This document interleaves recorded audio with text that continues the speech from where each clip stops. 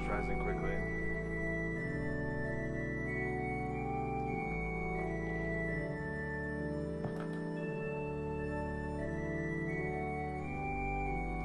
I don't like hearing myself 14 seconds later.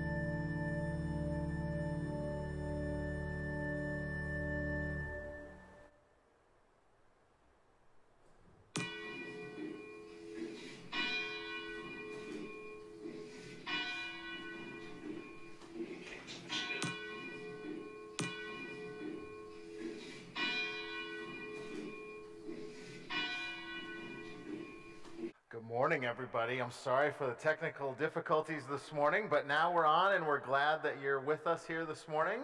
Happy Father's Day to all the dads and other people who have filled the role of father in other people's lives. I know that I have a father that I'm really appreciative of, but I've also had other men in my life who have been really powerful.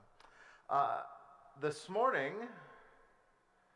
we welcome you to worship, and we're glad that you decided to join us for worship. So wherever you are, even after our technical difficulties, take a deep breath, and let's not forget that we are the church together wherever we are, and that making others a priority is a fundamental Christian value. And I pray we can all continue to be graceful and patient in these days as we prepare to be reopen with healthy and safe practices. Pastor Jen is on vacation this morning, and so we welcome our youth director Ashley as our assisting minister. We also thank Max and Janice Jeffrey for being our producers for today's video. You like that title, you guys? Producers. Yep. Max gave me the thumbs up. So we invite you to take a moment and gather the following items and place them on your table: a candle, matches or a lighter, a Bible, bread, and wine or some juice. If you don't have these items, that's okay. God will still show up in our homes, at our tables, and in our hearts. If you have any youth in your home this morning, we invite you to find a Bible and look up the reading together. Matthew chapter 10. Let us pause for a few moments to pray and gather your items.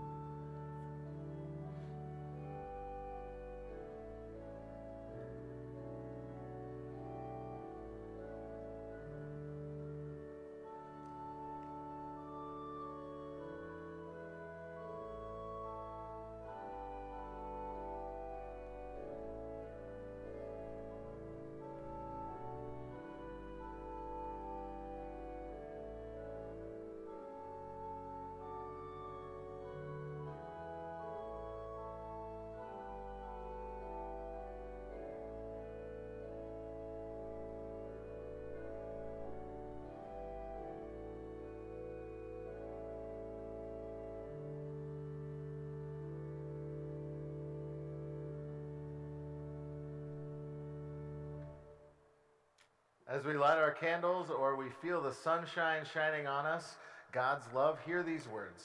We gather to meet God, Father, Son, and Holy Spirit, to be aware of your presence in our day. For you, Lord, are here now. Your Spirit dwells within us to bring you our worship and to offer our praise, to be conscious that you walk beside us and we do not make this journey alone. Father, Son, and Holy Spirit, draw near to us as we draw near to you. Amen. Our first hymn is Let Us Ever Walk with Jesus, number 802.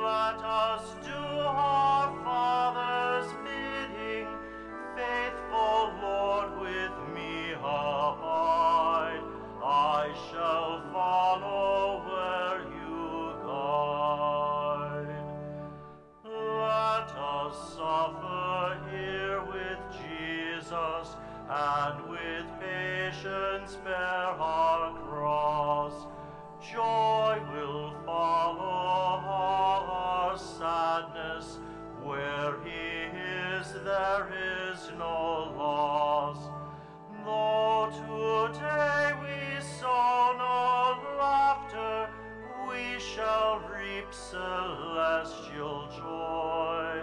All discomforts that annoy shall give way to mirth hereafter. Jesus, here I share your woe. Help me there your joy to know. Let us gladly die with Jesus, since by death he conquered death. He will free us from destruction, give to us immortal breath. Let us mortify all passion that would lead us into sin, and the grave that shuts us in shall but prove the gate of heaven. Jesus, here with you I die, there to live with you on high.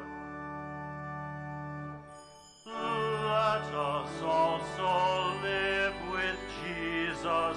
He has risen from the dead, that to life we may awaken. Jesus, you are now our head.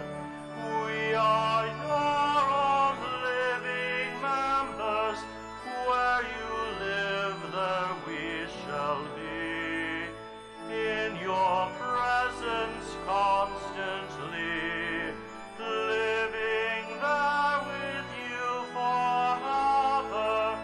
Jesus, let me faithful be. Life eternal grant to me.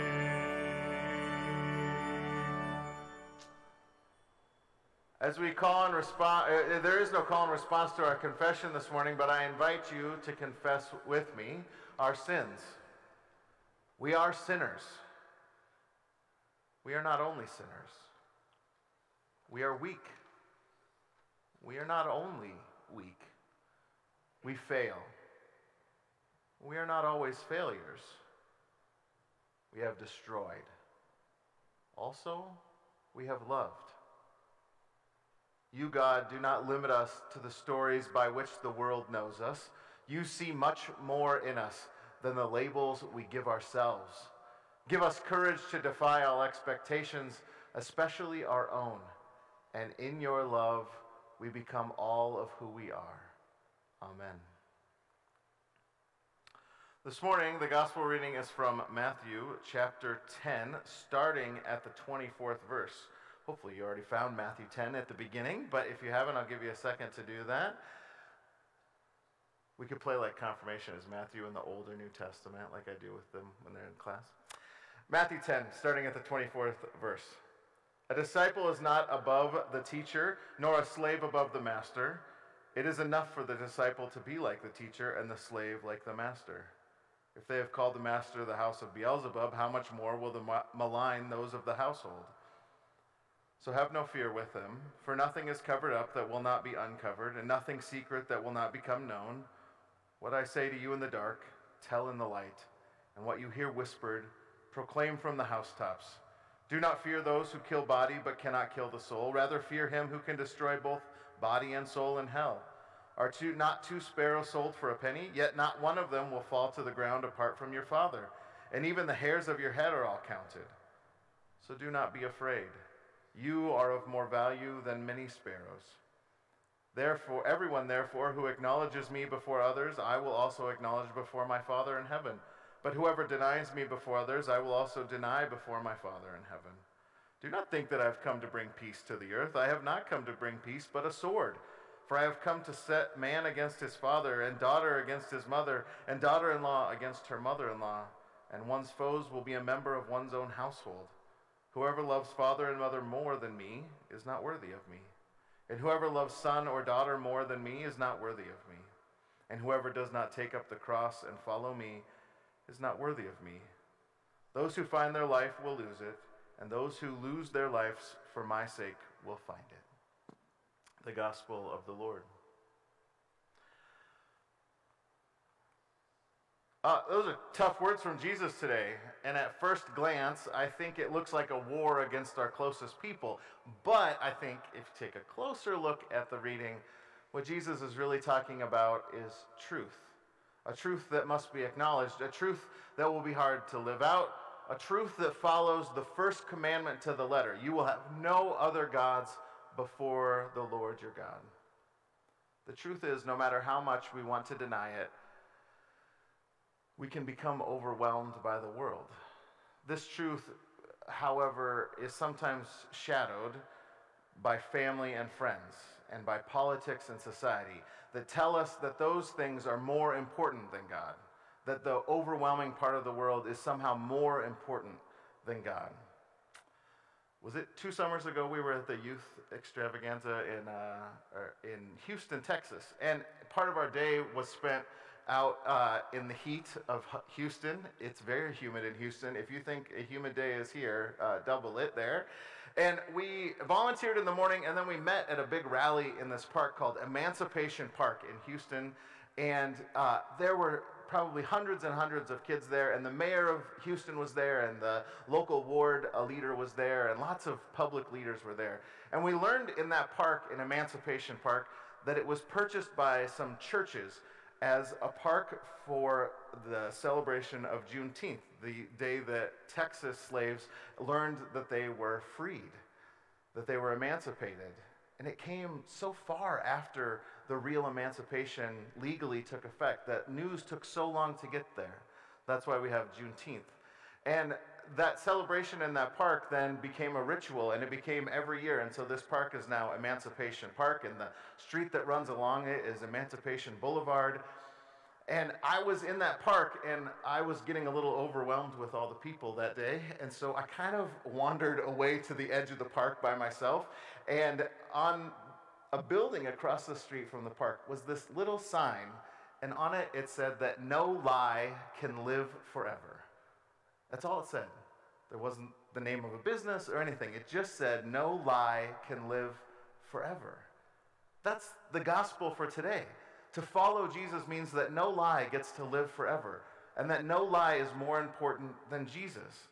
That sign, standing in Emancipation Park, where lies were continued to be told to slaves so that they wouldn't be free, became truth through time and through persistence of people. The truth is, Jesus isn't talking about just heaven this morning. He's also talking about right now.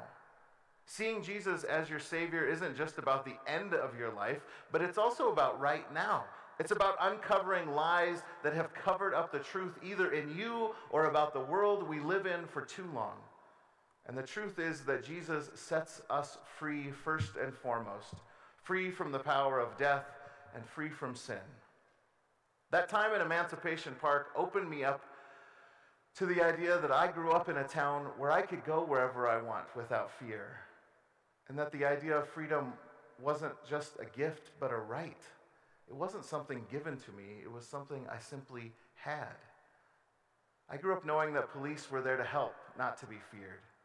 In Emancipation Park, I sat in the middle of people who knew that lies would not keep them down, even though lies tried to define their whole life. That their lives were worth something even if they were told their life was a lie. Those early people, and many still, cling to the story of Jesus, a colored man who was killed by the establishment as a source of freedom and truth in their own lives. All Christians surround themselves with this truth, the freedom that is understood within their own worlds. And the truth is, to stand up for freedom for all through Jesus means that we have to make tough decisions, that we have to have tough conversations. That's probably the hardest place to start, because most of all, those tough conversations can divide people for a time until we can come together again. Jesus doesn't abandon us in this time. The end times aren't here yet, and so we still have time to repent, to learn, and to act. Knowing the truth and living the truth are two different things, and it often takes us time to live into each. Recently, I've heard people making COVID-19 response a political one. Even heard word that it's a conspiracy by whatever party is talking at that time, depending on who you listen to. But I guess I just don't see it that way. In fact, scientific data shows the opposite. COVID-19 doesn't seem to care who it infects. Gender, race, social class, wealth, or lack thereof, the virus doesn't care. It doesn't even care if you're a Democrat or Republican. The truth is, following Jesus means making tough choices. It means putting others first, like Jesus does time and time again. We need to live into the truth that somehow the world doesn't need to divide us anymore, and that following Jesus means that we have the opportunity to bring people together. Wearing a mask in public is a truth banner sometimes that shows others you aren't just caring for yourself, but caring for others. Often, though, even this has become somehow political. Someone I love recently was in a hardware store with a mask on and was confronted by another person who called him a communist for wearing the mask, yelling at him in the middle of the store. Often, the truth divides. Jesus doesn't mention politics this morning, and often he doesn't. Which is why I've taken a stand in my life that I invite you to think about too. That our politics would be informed and led by our faith in Jesus, not the other way around. That is, before we tell anybody our political party, we'll tell them our faith.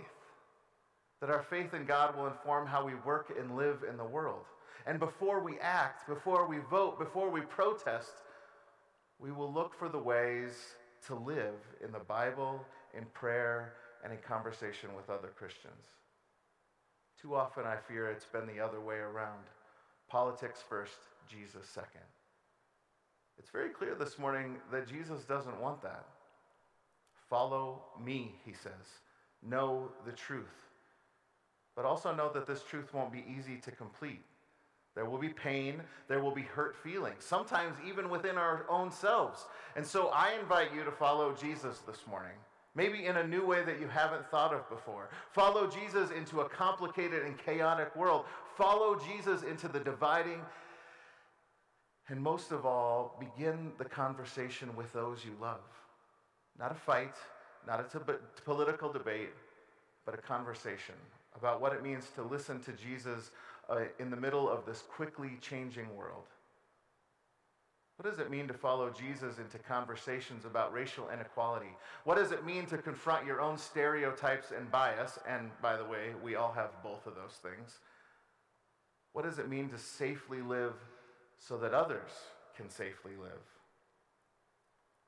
You'll have to face the truth in yourself and others by doing this.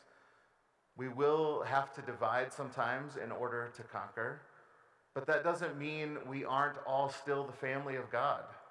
We are. If we hold that truth as our focus, that we are the family of God first and foremost, then the conversations, even the tough ones that we have to face, are worth it. Because we'll begin and end in reading Scripture, in praying, and in listening gracefully and closely to one another. And in it, we'll see that Jesus is leading the way, all the time. Amen.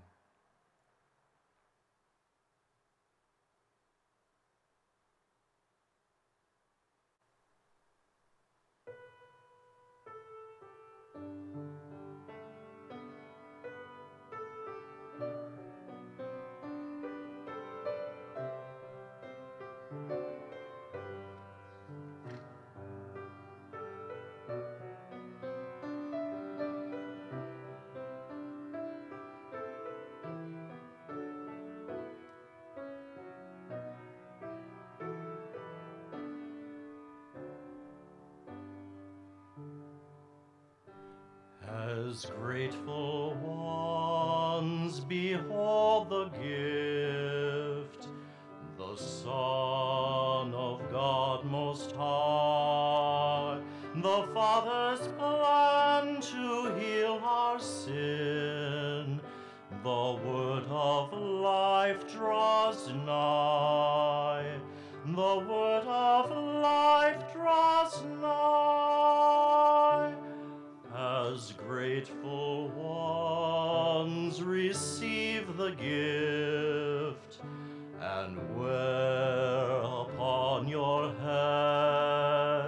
his mark the seal, his victory won, and by that cross be led, and by that cross be led.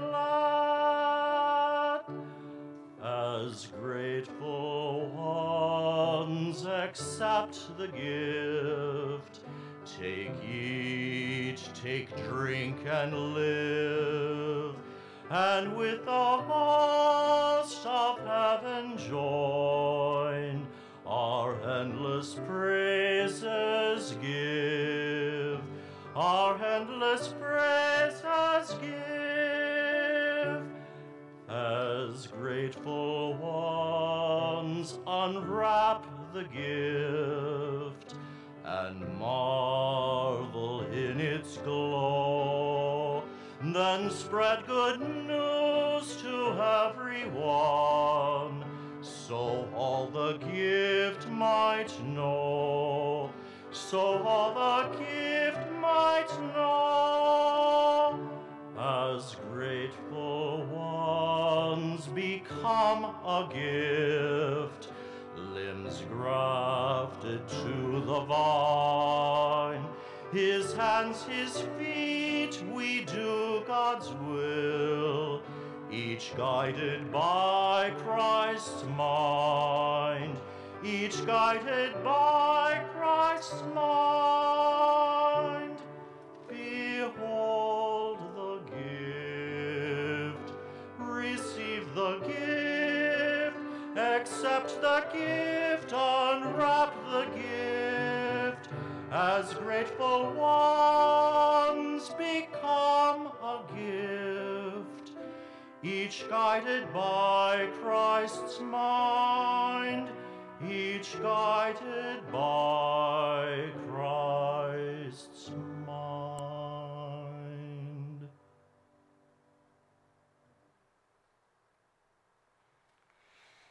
Thank you, Deacon Bob.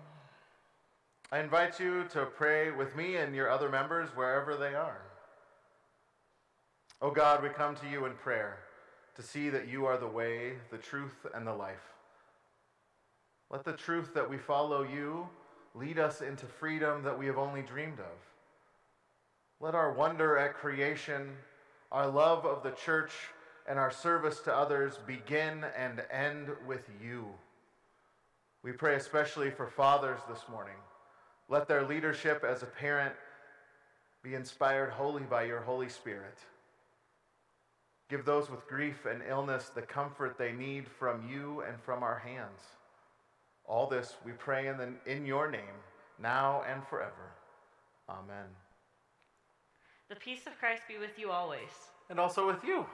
I invite you to share God's peace with each other at home, or if you are able to text someone or call someone later in the service. That's a great thing. God's peace balcony.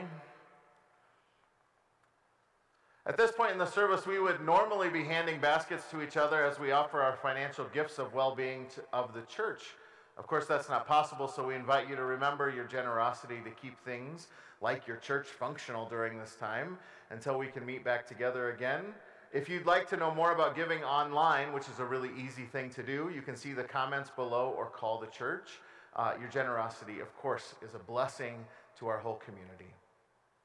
Now, no matter where you are, we invite you to join us around this table, Christ's table, a table where everyone is welcome and everyone is fed.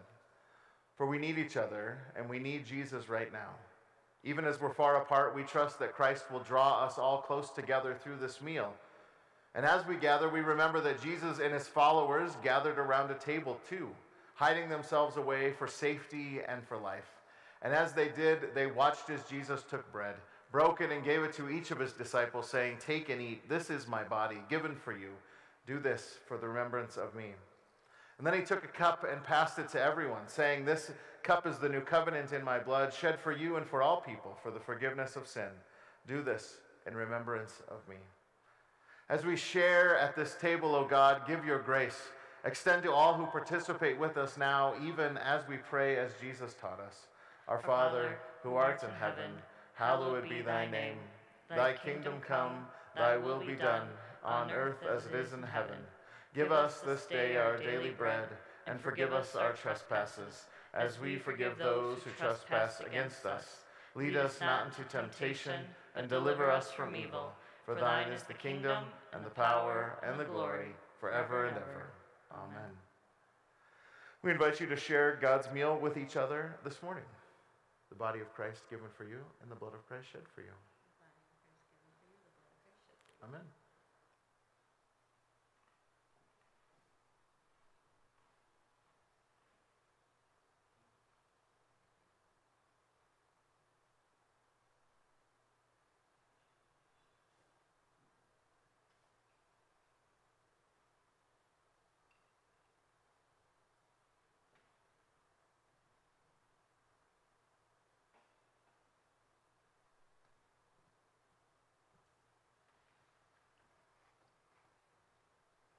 Please pray with me.